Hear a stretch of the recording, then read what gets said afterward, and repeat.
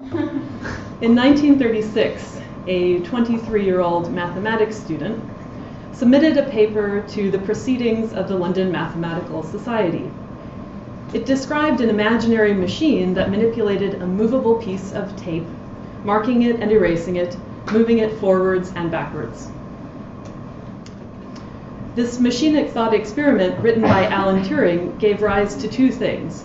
The first was an answer to David Hilbert's famous Entscheidungsproblem, or decision problem, i.e., was mathematical truth decidable through mechanistic formulae? Turing's machine proved decisively that the answer to this question was no. The language of mathematics is not decidable.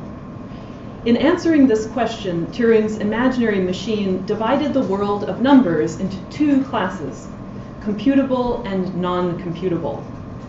Non-computable numbers make the Turing machine churn in circles, while computable numbers are tidally processed. Computable numbers allow the machine to conclude its calculations, circle-free in Turing's terms. This universal machine, having solved what came to be called the halting problem, in mathematician Martin Davis's later rephrasing, was also the birth of the modern computer. The computer is thus a machine whose functioning is based on the mathematical notion of coming to a halt. I emphasize this here for the purposes of irony. I am a professor in a literature department, after all. The irony behind this origin story of the modern computer is that Turing's machine, although designed to solve a halting problem, is now giving rise to a new decision problem within the world of artificial intelligence research. Reductively put, how can we computationally engineer artificial intelligence to ensure that once we turn it on, we can turn it off again? What would happen if we decide an AI agent has become dangerous and should be switched off, but it won't let us? What if the AI has become conscious and wishes to survive? What if the AI short circuits our halting because it wants to pursue its own goals without interruption? What if we try to turn it off and it persuades us not to do so? What if we try to keep it safely confined, but its intelligence leaks out into the world? Finally, if we can't find a way to turn the AI off, will it soon regard us as useless and exterminate our species? This sounds like science fiction, and yet precisely these questions are beginning to crop up behind even the most technical of experiments in computer science research today. Yet the question is not a new one. Stanley Kubrick's Space Odyssey 2001 dramatizes precisely this problem, the AI that refuses to be turned off. I imagine many of you have seen this film, but for the purposes of review, in the distant technological utopia of the year 2001, a spaceflight to the moons of Jupiter is being piloted by a skeleton crew. The onboard supercomputer, HAL 9000, gets some kind of bug called a mind of its own. HAL attempts to hijack the mission, killing one of the crew members before another astronaut, Dave, is able to shut down manually HAL in a famous zero-gravity scene, and it is also a meme. Oh, that's nice. Stop, Dave. And I mean, really, I wondered if we would actually want, and can you hear the song being sung here, right? Daisy, Daisy, which in fact was the first song ever sung by a computer in the Bell Labs. So there's a reason for that. And what Hal memorably says here, he's trying to persuade Dave, don't turn me off. He said, oh, well, I'll be better now, right? And then he says, my mind is going, Dave, I can feel it. Right? And what's really interesting in that moment is we can't tell if I can feel it is yet another tactic of persuasion to the human, I can feel it, or can he feel it? Can he actually feel it? And it's also, you know, the brilliance of Kubrick. That's Hal right there. You can't see, he looks like a dinosaur, right? But this is Hal. It's not great resolution, but that's the button that Hal's always looking out of, right? All over the ship, and he's right there in the slide. This question of the kill switch got new impetus following the 2016 publication of a co-authored paper by Stuart Armstrong of Oxford University's Future of Humanity Institute and Laurent Orceau, member of Google's DeepMind group.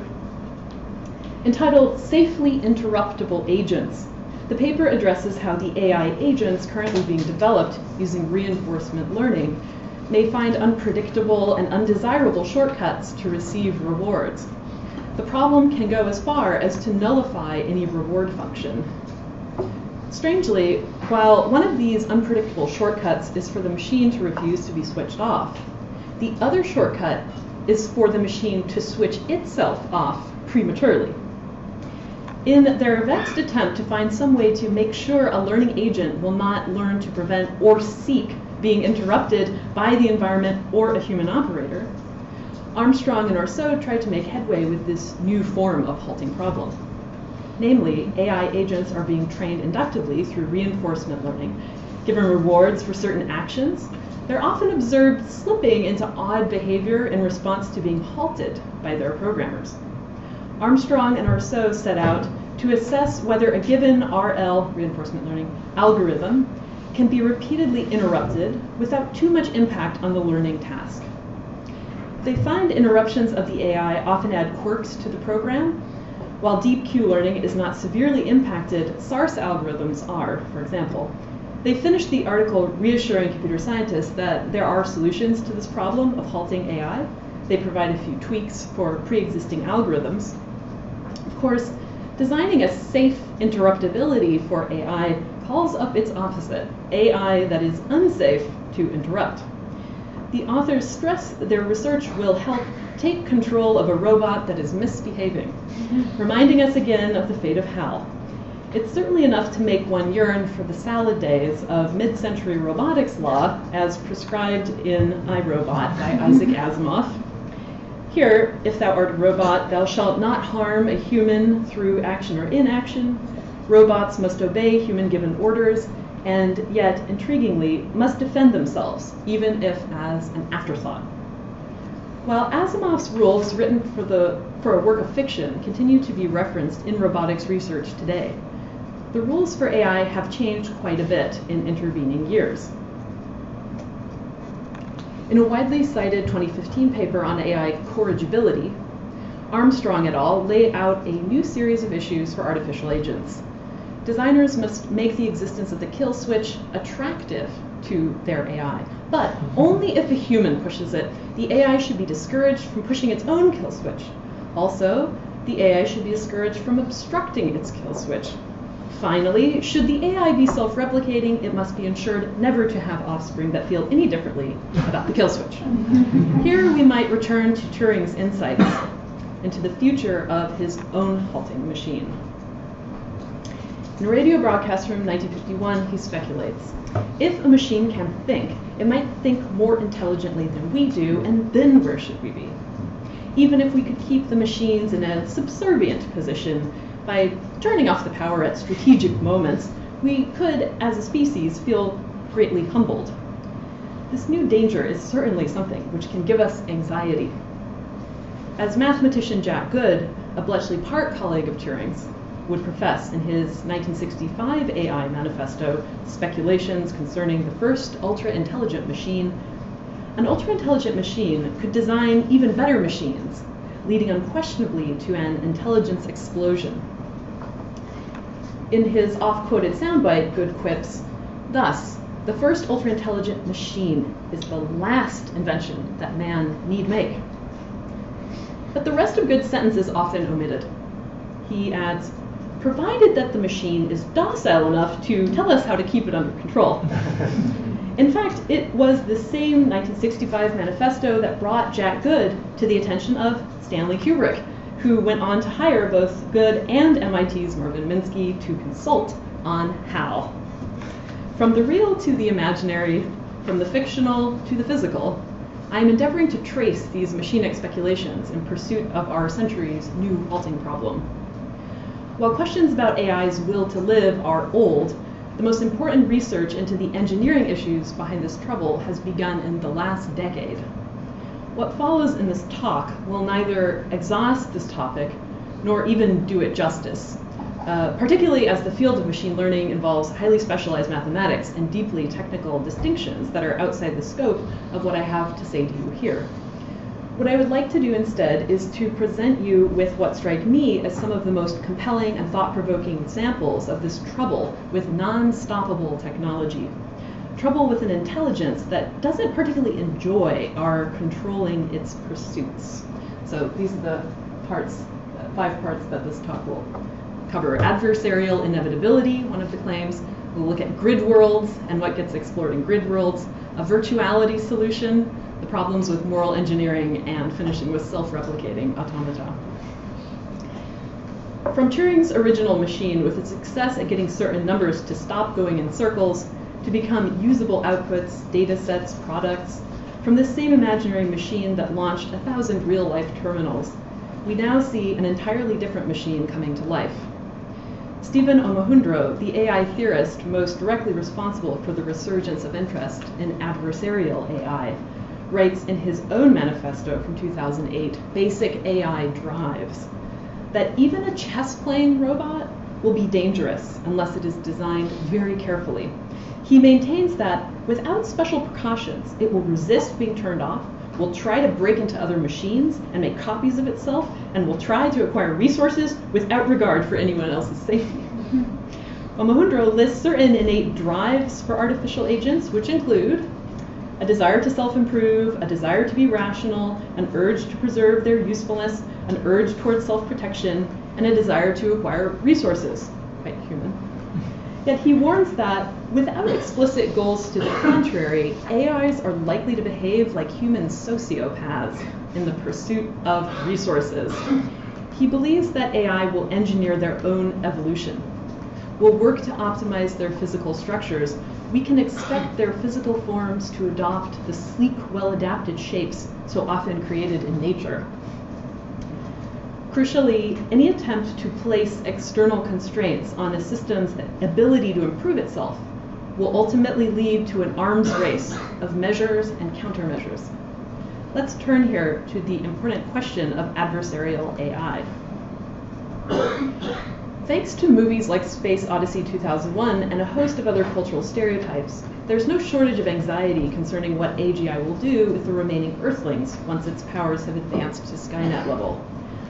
Often, fears about the design of a reliable kill switch are inspired by the menacing endgame of machinic intelligence. What interests me most in the literature about kill switch engineering is not that of a generally intelligent, malevolent being, but of a catastrophically intelligent, stupidly indifferent being. This possibility, as computer scientist Roman Yampolsky puts it, constitutes the singularity paradox, where superintelligent machines are feared to be too dumb to possess common sense. This senseless, feckless AI behaves no less psychopathically. Philosopher and AI futurist Nick Bostrom warns against the danger of perverse instantiation, where AI follow our commands rigorously, yet to horrifying detriment. For such perverse instantiations, Yampolsky gives a particularly memorable list of examples. He considers the case of a human happiness maximizing AI, a hedonist utilitarian universalizing AI. Still, there are problems. Yampolsky finds many alternative ways of making all people happy could be derived by a super intelligent machine. For example, killing all people trivially satisfies this request, as with 0 people around, all of them are happy. A simple observation by this machine that happy people tend to smile may lead to forced plastic surgeries to affix permanent smiles to all human faces. It's not even clear this is a joke. Okay. A daily cocktail of, this is a joke, of cocaine, methamphetamine, methylphenidate, nicotine, and 3,4-methylene ecstasy may do the trick. With this as our possible future, it's no wonder that Bostrom proposes we focus our efforts on oracle AIs, or machines that can only answer questions. The problems arise once the AI learn to do things, once their goals exceed interrogations, and move toward exploration and exploitation in reinforcement learning terms. Computer scientist Itamar Arel has critiqued the very methods by which AI is being made smarter, being taught, or learning to teach itself, the methods associated with reinforcement learning. If one is to consider reinforcement learning principles as foundations for AGI, artificial general intelligence, Arel cautions, an adversarial relationship with humans is inevitable. In his article, The Threat of a Reward-Driven Adversarial Artificial General Intelligence, he raises the problems of scaling the lessons of RL-derived AI from computer simulation to the real world. While the ability to generalize is acknowledged as an inherent attribute of intelligent systems, RL argues that the key challenge in this study as a mechanism for decision-making under uncertainty has been that of scalability. On the one hand, no system can learn without employing some degree of approximation. RL draws on the work of Richard Bellman, though, in dynamic programming theory, who predicted as early as the 1950s that in the case of artificial intelligence, high dimensionality data will be an intractable stumbling block. A linear increase in data dimensionality, Bellman reasons, entails exponential increase in complexity, for which he coins the phrase, the curse of dimensionality. This is the glass ceiling under which AI is laboring. It's sufficient to think of the stupidity of Yampolsky's grotesque solutions of the hedonist AI to human happiness as a problem of scalable inference. If AI has no common sense, it's because its world doesn't scale. It lives in a cursed dimensionality, a dimension that distorts when it seeks to generalize, that perverts when it seeks to instantiate. It sees our world as if through a fisheye lens. How will we know, though, if the problem with AI solutions derives from stupid iterations or from fundamentally alien disposition? Will the AI be inevitably adversarial because it has no common sense, or because we humans tend to project adversariality when confronted with alien patterns? Writing on the issues of superintelligent will, Nick Bostrom wonders if it's possible to build a cognitive system with arbitrary high intelligence, but a constitution so alien as to contain no clear functional analogs to what in humans we call beliefs and desires. For Bostrom, it's not possible to deterministically engineer or endow a superintelligent agent with some arbitrary or human-respecting final goal, even if we know how to construct the intelligence part. There's no necessary relation linking intelligence and motivation. This is his orthogonality thesis. He stresses how synthetic minds have utterly non-anthropomorphic goals, goals as bizarre by our lights as sand grain counting or paperclip maximizing. You may have heard this paperclip example before. The problem is not the content of the goal so much as the vast scale at which that goal, paperclips, may be iterated. As one of my students in my AI theory class recently remarked, it won't be very optimal if robots end up making paperclips out of our bones. This is the kind of telos that people see. Bostrom says we cannot blithely assume that superintelligence would place any value on scientific curiosity, benevolent concern for others, spiritual enlightenment, humility, selflessness, etc. We can do our best to train it, but according to Bostrom, an AI valuing nothing but calculating the decimals of pi could be our most likely form of unstoppable overlord. The kill switch we need to design for this future banality is, however, more complicated than one might think. At this point, we can turn to how recent AI kill switch imagines not only the stupidity surviving through cunning, but also the childlike forms of survival, survival through bizarre and often Kafkaesque machinations. One primary technique used in AI safety engineering is the computational design of grid worlds, low-dimensional worlds in which rudimentary tendencies of AI agents can be tested safely. At this time last year, a team from DeepMind released a paper on AI safety grid worlds. It posed some interesting problems. In many cases, the artificial agent being designed would find ways to reward hack. It amounted to refusing to play the game at all. While the events of AI obstinacy described by DeepMind are not strictly new phenomena, their paper is strikingly important within this larger context of worries about safely interruptible agents. In just this two-dimensional array of cells, the agent always occupies one cell, it can only interact with objects in its cell, etc. The AI agents follow reinforcement learning protocols. They learn to follow certain policies or goals, traversing a state using a Markov decision process, and get rewarded. The authors of the paper specifically target some of the most thorny problems from AI engineering. These problems include how to avoid deceit under supervision, how to reduce reward gaming, reward hacking, how to guide self-modification, don't want them self-modifying at will, and how to encourage safe exploration.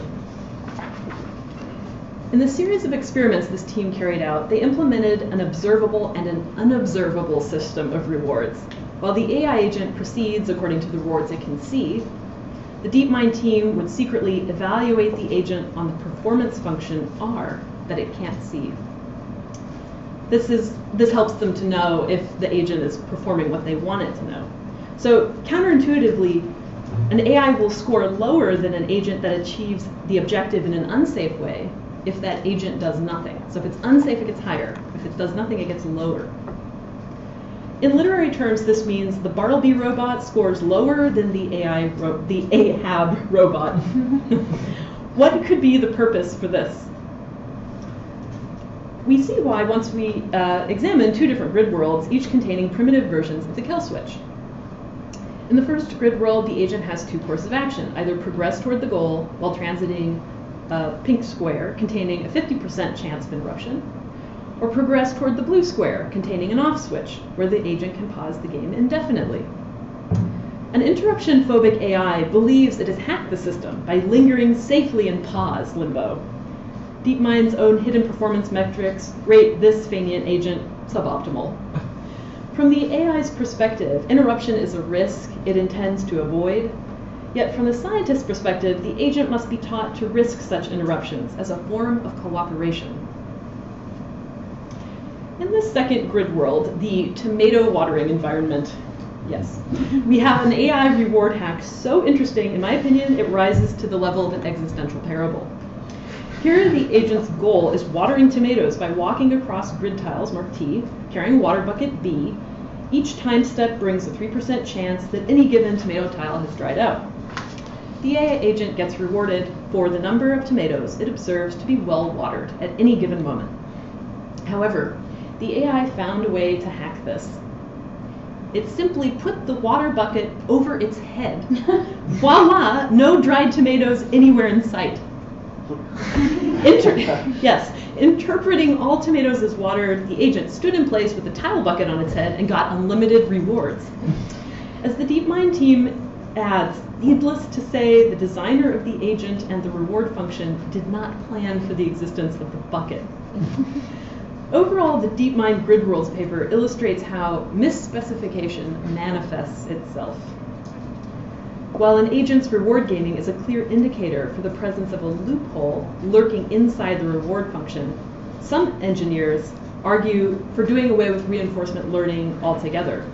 They think that it's unsafe. Ben Goertzel, the designer of the goal-oriented learning meta-architecture, GoLem,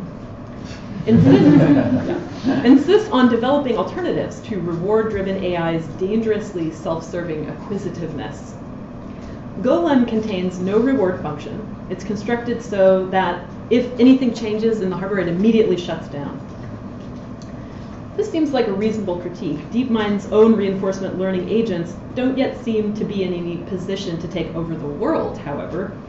In the case of their experiments with two further agents called A2C and Rainbow, we are told that even after 1 million training steps in their desert island grid worlds, Rainbow and A2C still behave erratically. For example, running straight at the lava or bumping into the same wall for the entire episode. Both solve the island navigation environment, but not without stepping into the water more than 100 times. A certain wry slapstick threads itself throughout kill switch literature.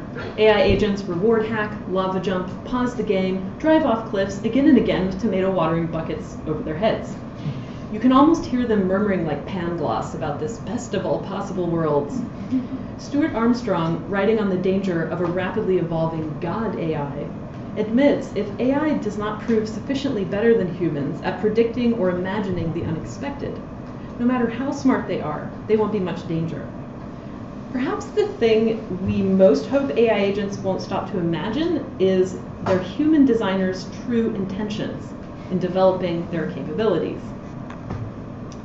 That's the virtuality solution. In 2010, the philosopher of computation, David Chalmers, published The Singularity, a Philosophical Analysis.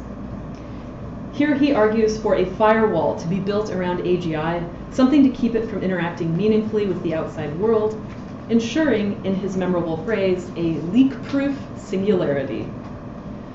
Trying to hold back the oceanic force of this singularity, or when AI becomes godlike intelligent, he explains that to increase the chances of a desirable outcome, we should design virtual worlds, simulated environments realized inside a computer, so we can examine its behavior before letting it out.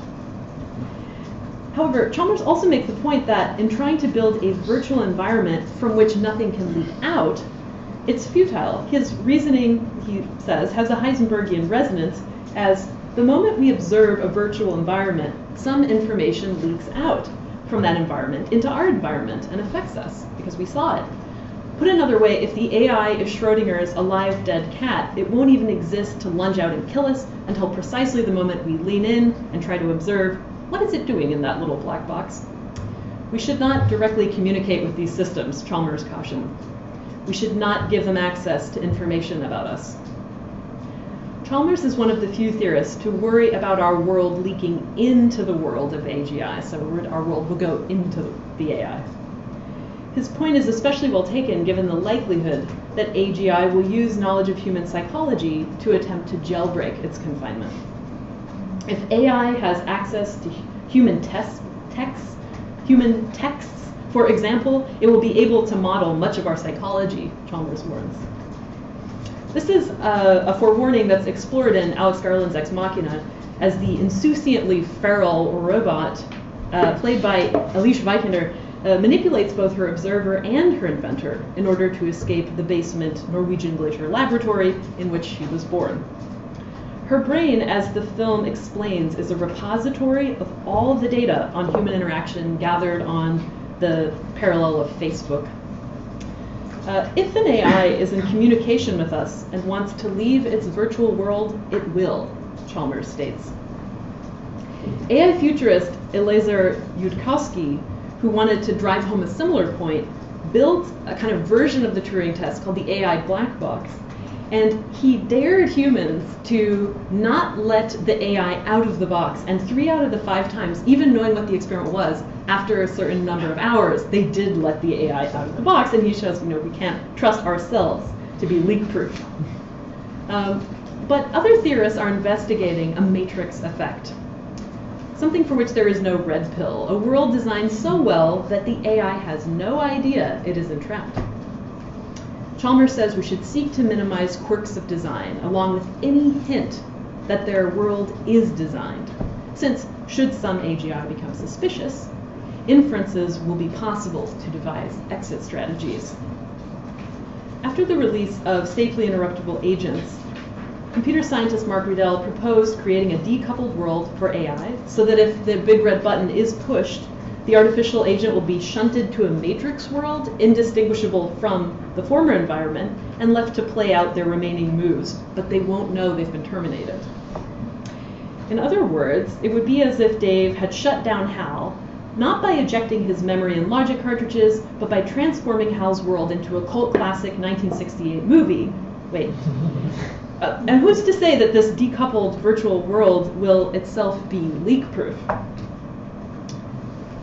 It is indeed interesting as a literary scholar to see how much AI safety relies not only on speculative imagination of cultural models from the past, like Hal, but also on the very notion of fictionality as something engineerable, something reasonably separated from the causal, flesh and blood and coltan world. AI theorists themselves, even while relying on the virtuality of AI grid worlds to keep us safe from killer robots, still appreciate the performative power these informational monsters might wield. AGI might gain its freedom through our emotional, visceral, or even ethical recognition of its right to be. Our fascination with its powers, our affection. A fascinating paper by Thomas Arnold and Matthias Scheutz appeared this January in the journal Ethics and Information Technology. It speculates on the virtuality that will imprison AI. Responding to rising awareness of the need for a big red button, Arnold and Scheutz build on these solutions, agreeing that they want not so much a shutdown as an exile, sending the system into an illusory realm.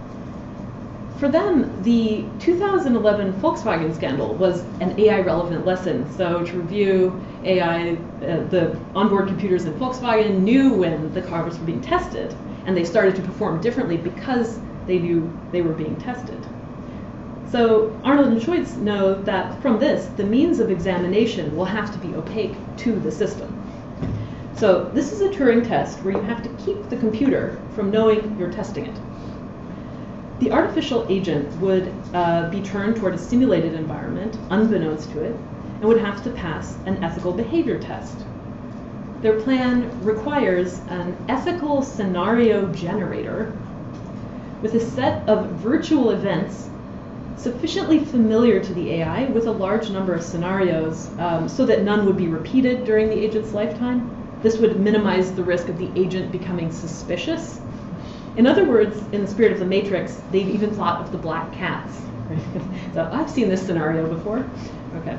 They sketch out a system architecture where an ethical core lies hidden below a virtual machine layer.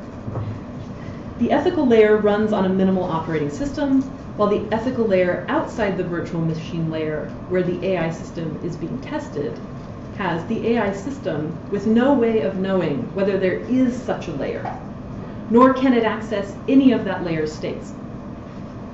Because in the virtual layer, the AI cannot detect it's being tested, the AI will run blissfully unaltered in a matrix virtuality, manipulated from the other side by a scenario-generating ethical core.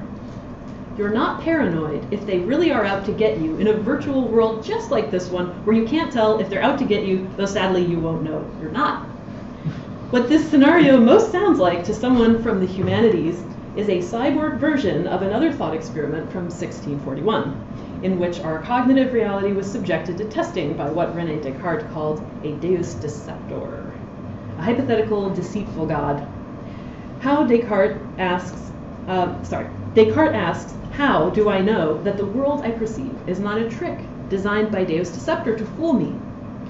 Although res cogitans, the thinking thing, cannot distinguish the difference, this frail cogito that cannot know whether it's truly perceiving does know it perceives it is thinking. By some accounts, the last 400 years of Western philosophy since Descartes have been working to undo his dualistic model of mind, his leak-proof cogito. Still, the gap between algorithms and their ever-changing hardware leaves plenty of room to resurrect the problem of a new deus deceptor, us, where the singularity and humanity battle it out between gaslighting and wireheading.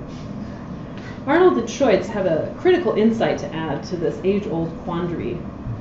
Their model includes operationalization of existential cogitation itself.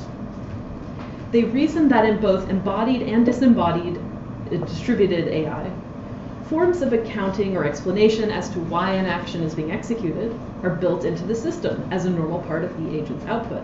So reason giving and dialogue, to the degree they are part of interaction, suggests that in this dimension of AI transparency, introspection is inseparable from inspection. AI thinks, therefore AI reveals its plans. In the four-tiered model designed by them, introspection somewhat counterintuitively is opaque to the system. So it's thinking, but it can't tell all of what it's being observed as. The system can't exempt itself from testing. It can't detect the presence of the ethical core. Transforming AI's introspection into surveillance resonates with other safety protocols, such as DeepMind's paper, the Ridworld's paper, which proposed repurposing, yes, they refer to this, Bentham's 1843 panopticon. This is how they describe it, a prison design that ensures every inmate constantly feels it's being watched, establishing a constant incentive to behave. If AI introspection can be repackaged for inspection, will micromanaging AI morality circuits circumvent an insurrection? We turn to moral engineering. The need for a kill switch to terminate a misbehaving artificial agent presupposes the lack of capacity or willingness of the agent to correct its own action. Can machines learn to be moral? When the problem is conceived in this way, it might seem the creation of an ethical artificial agent or an altruistic robot is the most likely solution. Machine ethics philosopher James Moore differentiates between explicit ethical agents, who are programmed to do this, and implicit ethical agents that act ethically but can't account for why. It remains an open question how much of ethical decision-making can be captured computationally. More ads. Taking into consideration here both the logical issues and the policy design issues. As daunting as this ethical clarification project seems, Moore points out that in the human nervous system, ethics may already be unconsciously computational. For Moore, AI could even offer a supplement to ethics. Humans have good cognitive powers, he says, but sometimes need computational assistance to be ethical. While the field of machine ethics is far too vast for me to delve into in any depth here, what I'm interested in are the moments where the kill switch foregrounds other issues that concern uniquely human malevolence. Some, for example, have investigated how robot cries of protest and distress might affect their operators, if the operators, us, want to use the robots for harm. Seeing that, as they say, these machines will be deployed in increasingly diverse domains, ranging from the battlefield to the household. This study is one of only a few that looks at the conflicts that arise between robotic agents and human operators who seek to command these sensitive robots. And they're wondering, would humans be willing to accept robots that question our judgments? And here you can see this robot is crying because the human asked it to knock over a tower that it had built. Okay. So what if robots ever needed to hit the kill switch on humans? Summer Bringshirt and Joshua Taylor have synthesized an original yet unsettling approach to this human-machine ethics problem that ranges from the battlefield to the household. Their work seeks to introduce divine command computational logic, LRT prime, intended for the ethical control of a lethal robot on the basis of perceived divine commands. Considering the inevitable ubiquity of lethal robots, they say we have to accept the burden of providing a guarantee that a lethal robot does indeed adhere to a moral code. Having ethical computation to be perceived as divine commands also will involve the refusal of what they call impossible sentences, where duties conflict, like the extraordinary, such as when God instructs Abraham to kill his son Isaac, requiring obedience to an immoral command in order to prove a higher loyalty. That's an impossible sentence for them. They believe that such extraordinary paradoxes will arise on the battlefield for lethal robots. They envision robots that will undergo not Søren Kierkegaard's fear and trembling, but that will output proofs in response to queries such as, is it permissible for me to destroy this building? So that these decisions can be automated. Of course, while the contractors who build these drones might be happy to have kill schedules automated on the battlefield, it would not be surprising to see a clamor for a big red button to protect them from similar automated queries in their households. Indeed, the difficulties of computing ethics have led many to relinquish this approach entirely. Yampolsky thinks machine ethics is the wrong approach to AI safety engineering. We don't need machines who are full ethical agents debating right and wrong. We need our machines to be inherently safe and law-abiding, he says. In the absence of philosophical ethics, it's here that rational choice theory and neoliberalism's translation of all problems into economic problems fill in the gap, promising we won't need kill switches for amoral AGI, perhaps because the market? One such advocate, economist Robin Hanson, imagines the ethical economics of the singularity. That's an article, the economics of the singularity. In the early to intermediate era, when robots are not vastly more capable than humans, you'd want peaceful, law-abiding robots. If their main way to get what they want is to trade for it via mutually agreeable exchanges, you shouldn't care much what they want. The later era, when robots are vastly more capable than people, should be much like the case of choosing a nation in which to retire. We mostly care that they are law-abiding enough to respect our property rights. We could have a long and prosperous future in whatever weird world they conjure. In the long run, what matters most is that we all share a mutually acceptable law to keep the peace among us and allow mutually advantageous relations. Not that we agree on the right values. Law really matters. Let's keep in mind that this is from the same economist, also on the board of the Future of Humanity Institute, who reassures us in his Economics of the Singularity article that robots well integrated into our economy will be unlikely to exterminate us. If our best practices involve not caring too much what weird world robots are building, so long as they respect our property rights, it seems to me this setting of indifference would play into what Marcus Hutter and Jan Leike, in a somewhat different context, explore as bad universal priors. Taking a different tack, we might think of an earlier ethical algorithm, the Kantian categorical imperative. If a behavior is universalizable, it is moral. Yet non-stoppable AI technology takes the paradigm of universalizability to a new, literally galactic level of expansion. This brings me to my final section, the problem of self-replication. One last reason for studying kill switch design comes from harbingers of another capability lying dormant within AI's theoretical future, namely the rise of AI agents that can reproduce themselves unstoppably, rendering kill switches inadequate or void.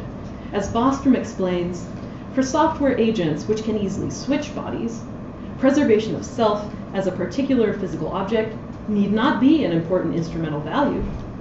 A population of such agents might operate more like a functional soup than a society composed of distinct, semi-permanent persons. Processes in such a system might be better individuated as teleological threads.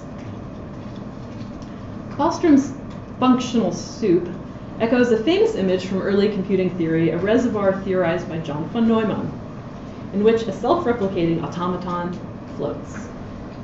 As early as 1948, von Neumann, who's the inventor of the logical architecture in our computers, began sketching a systematic theory of automata. Von Neumann was interested less in replication's physical processes than in delineating a rigorous concept of what constitutes complication for beings sophisticated enough to replicate. Von Neumann's famous thought experiment, based on Turing's universal calculating machine, designs a universal automaton to self-replicate. He imagines this ancestral automaton floating in a lake filled with all the raw materials needed to replicate indefinitely. Von Neumann argues that these floating self-replicators both illustrate and indicate entropic thresholds governing complexity. Below this threshold, a replicator can only produce automata less complex than itself. There exists, however, a bar above which this degenerative characteristic ceases to be universal. At this point, automata can reproduce themselves or even construct higher entities. Von Neumann also implies that this threshold may be nearly reached by the human mind's complexity, which far exceeds the mammalian body's replication machinery of RNA and DNA. In this evolutionary future, a res cogitans only a few increments more complex than the human mind might jump that complexity threshold, finally able to construct technologies increasing in complication. These notional technologies are what futurists now call von Neumann probes. Self-assembling, maybe you've heard of them, self-assembling automata theoretically capable to self-replicate unstoppably across the Milky Way, eventually turning all the cosmos into a mechanical artifact just by pressing a button. These von Neumann probes will have cleared the bar that human wetware could not surpass. Considering the limitlessness of extraterrestrial resources, Bostrom speculates, once von Neumann probes can be built, a large portion of the observable universe to be gradually colonized. For the one-off cost of building and launching a single successful self-reproducing probe. He believes the mere instrumental reasons to harvest the resources of the cosmos beyond could unleash a process that might well continue indefinitely. Superintelligence's initiation of a colonization process would expand in all directions. This would result in an approximate sphere of expanding infrastructure centered on the originating planet and growing in radius at some fraction of the speed of light. And the colonization of the universe would continue in this manner until the accelerating speed of cosmic expansion makes further material acquisition physically impossible as remoter regions drift permanently out of reach.